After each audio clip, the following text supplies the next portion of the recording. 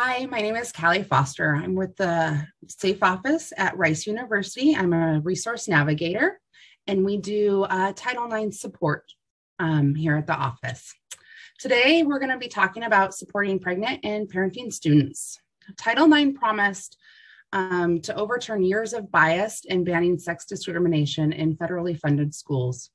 It started within the athletics field and then recently was reinforced for schools to take on sexual harassment. However, protection against pregnancy discrimination has largely been ignored. For the 40th year of Title IX, the Obama administration announced measures to boost women in STEM, and one part of this was through Title IX compliance. Protecting pregnant and parenting students should be the next avenue Title IX needs to focus in. Throughout the presentation, I will capture the dynamics of who has been affected, why they are being pushed out of the school pipeline, and the laws that are there to support them, along with how we can do our part as students, staff, and administrators to support these students. Going through pregnancy and parenting is hard for anyone, and it should never be the end of someone's education career and consequently their earning potential. A study from the Bill and Melinda Gates Foundation found 22% of students dropped out because they became parents. This group also reported that they were more likely to have worked harder if the school would have demanded more and would have provided the necessary supports. Many of these students reported that they were on track for graduation and had a strong belief that they would have graduated. According to the CDC, 2019 saw the lowest teen birth rate at 16.7 for every 1,000 females. While lower, the disparity in this teen birth rate are still 2 times higher in Hispanic and non-Hispanic Black teens than their white counterparts. Only about 50% of teen mothers receive a high school diploma by the age of 22, compared to 90% of women who do not give birth during this period of time. Completion of a high school diploma is the most fundamental step in our economy. Dropping high school can lead to a number of issues, including reducing earning potential, lack of development in employment skills, and a higher likelihood of living in poverty. This same Gates study found that the parents who dropped out are more likely to have children who drop out of high school, leading us to see setbacks that can compound. It also highlights the importance of students, supporting these students as a multi-generational benefit. National Women's Law Center conducted a study to better understand what barriers were there that prevented girls from succeeding. Through this survey and focus groups of 14 to 18-year-olds, the Let Her Learn study found that girls related these barriers to completing their education. Within the school, they expressed frustration in an environment of discouragement through low expectations, unwelcoming policies to outright hostility, discrimination, and direct or indirect pressure to leave. Many girls described a shift in how their teachers and their peers perceived them once they became pregnant, and this often led to feelings of shame and feeling unwelcomed at school. The lack of support left 1 in 4 girls saying that they had little to no counseling or mentorship to talk about their future. They believed that they would have had a solid support system in counselors, teachers, or a mentor.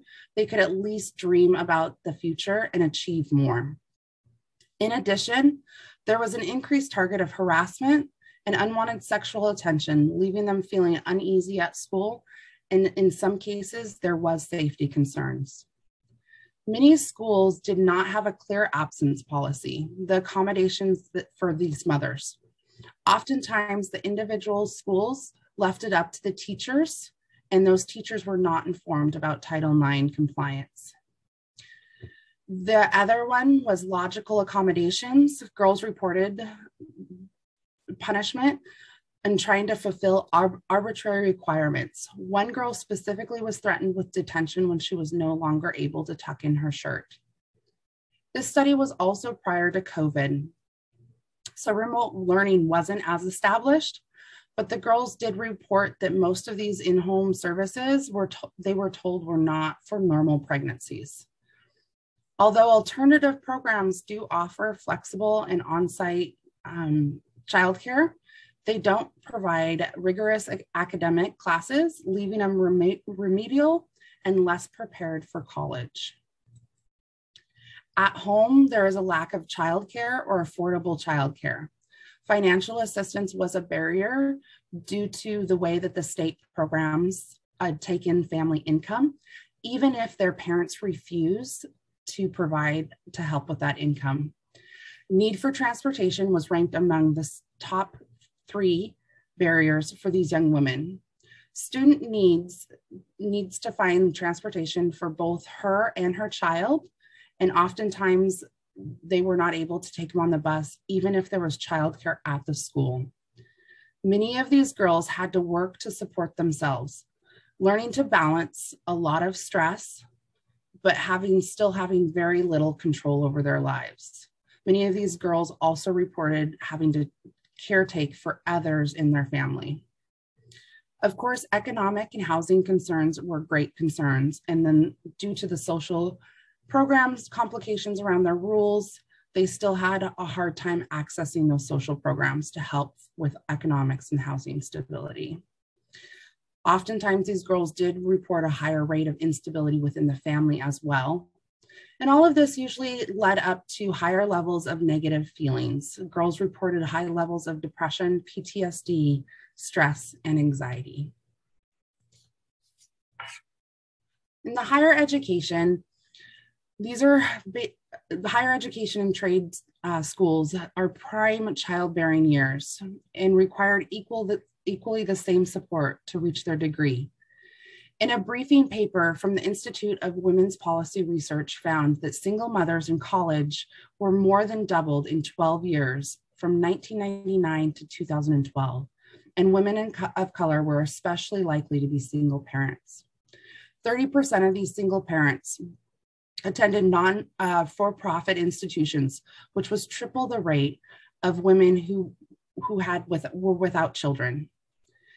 Investing in programs and support that target the needs of single mothers in higher education has the potential to improve their rates of college attainment and increase their earning, which also leads to a multi-generational benefit. According to the Pregnant Scholar, the average age of a postdoc reaching their first permanent position is 40 years old. They report childbirth and parenting have been identified as their main reason that young women scientists drop out of the academic pipeline before obtaining their first job. Their findings indicate that women in science who are married and with children are 35% less likely to enter a tenure track than men with children, and 27% less likely to achieve tenure. The Pregnant Scholar, in partnership with National Postdoc Association, surveyed and interviewed postdocs, plus analyzed institutional HR benefits policies in 2014. This study found that both moms and dads reporting that the institution provided no paternity or maternity leave for postdoc employees. Postdoc that were institutional employees did fare better than postdoc trainees or postdocs that were individually funded. But externally funded postdocs reported to fare the worst, at 85% of the time, fathers reporting that there was no access to paid leave. They also reported having no paid sick or vacation time. All of these benefits would vary greatly depending on the funding source. Postdoc mothers reported that they're requesting accommodation very low at 40%. But when they did request those accommodations, their acceptance rate was pretty high. Paid or unpaid, many mothers reported that they had no job protection for time off for the birth of their child. Not able to afford unpaid leave, many returned to work even before recovering from childbirth. Many fathers had to fight for leave as well. They had to fight for outdated beliefs about family, caretaking roles, and family bonding time. And 1 in 10 reported their PI's response to their new parenting status negatively impact their placement. Of course, fathers of color experienced this impact at 1 in 5. For all parents, they found that non-white researchers were discouraged from taking leave nearly twice as much as their white counterparts. 1 in 10 mothers and 4 in 5 fathers responded they were not sure what the HR policy included them or not. HR offices themselves often reported misinterpreting the policy and struggling to navigate various grant-related fundings. Different funding sources often resulted in different providing different benefits depending on the funding source. Even when leave is secure, the parents were often pressured to return with anything from guilting to actually open threats of cutting off funding, trying to compel them to come back. Several reported that they did come back, and when they did, they could not make minor changes to their schedule to accommodate their new family, causing them to have to leave the position. And the postdoc commonly reported that being on the wait list for childcare that was multiple years long, and the cost for childcare was 50 to 100% of their salary for on-campus. The problem is discrimination and bias are still happening, but there is no way to capture the problem, leading to unreliable data on who is actually facing discrimination. One of the largest problems is the dissemination of this information. Administration has the responsibility to create a culture of care within these institutions, and they must recognize the social consequence leading to generational impacts for certain communities more. There is a lack of knowledge among school professionals around compliance for Title IX, and some of the schools don't even have a Title IX coordinator. For example, institutions sometimes leave policies up to teachers, and sometimes those policies do not comply. And without the students knowing their rights, those students often defer to policies which are on the syllabus. The federal laws protecting pregnancy and parenting are Title IX, American Disability Act, and Pregnancy and Discrimination Act, and possibly FMLA. Title IX bars discrimination and implements regulation based on sex. It requires specifically to support pregnant and parenting students as well as employees. In addition, Title IX requires schools to treat pregnancy and all related conditions like a temporary disability. The ADA prohibits disability discrimination and requires the institution to make reasonable accommodations for those who qualifying through physical and mental impairments that limit or have a history of limiting life activities, or a person perceived by others to have an impairment. While pregnancy itself is not a disability, many pregnant-related impairments and complications may qualify. Then for anyone within the institution of learning, working within the institution of learning, the Pregnancy Discrimination Act prohibits employment discrimination based on current, past, potential, intended pregnancies, and or medical conditions related to pregnancy and childbirth. In addition, the Family Medical Leave Act applies for all working students as well. Lastly, there are local and state civil rights laws that apply supporting anyone who is pregnant because it prohibits discrimination based on sex, race, color, religion, or national origin. Title IX's definition of who is covered is someone who is pregnant or was pregnant, which includes pregnant protections related to pregnancy, childbirth, termination of pregnancy, false pregnancy, and or recovering of false pregnancy, specifically working with individuals who have had a medical condition. However, best practice policies regarding parenting should include all parenting, regardless of sex, be provided for the same level of leave or accommodation to support that role. Mother-only caretaking policies are prohibited because they treat students differently based on sex. Policies should also not differentiate between birth mothers, birth fathers, adopted, or other parents. All students are responsible to comply with Title IX, and that is through the Title IX coordinator. The coordinator is responsible for ensuring that all students have access to equal opportunity in their education. They have the basic, most reasonable accommodations. They make sure that all special programs in schools are voluntary and have the opportunity to build career skills or for post-secondary education.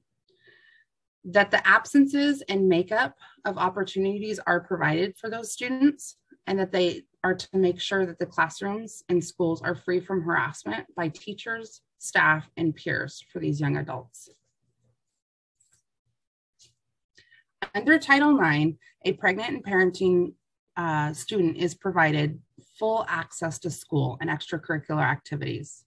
Within the classroom, this environment should be harassment-free from statements or assumptions about family status or the pregnancy itself. Extracurricular participation should only be decided between their doctor and the student if it's appropriate for them to participate or continue to participate through their pregnancy. If there is alternative programs, those must be voluntary for the students to engage in. Medical leave is related to the pregnancy, the birth, or other related conditions is excusable with the ability to make up the exams, assignments, and miss participation points, no matter what the syllabus says or the classroom policy is. And when these students are on leave, it is important that leave is just that, leave. They get the same amount of time as other students to make up the assignments that they have missed. When the student returns, the student is reinstated in the same program at the same point with the same standing as they left. The school has to provide the same temporary disability accommodations as a temporary disability student. For example, if there's distant and remote learning available to a disabled student, then it is also available to the pregnant and parenting student as well.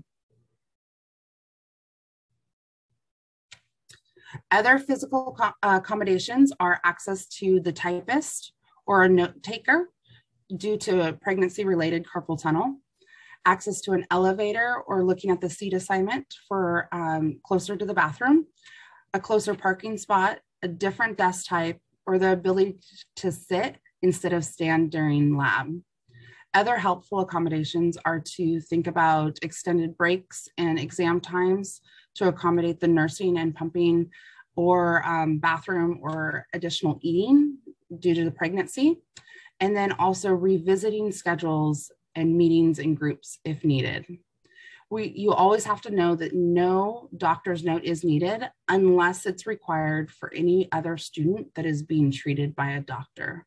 If a note is required, at no point does your doctor need to specifically state medical information. Schools have an obligation to ensure policies, staff, and teachers conform to the Title IX law. Given the social consequence, the education institution as a whole needs to dig deeper.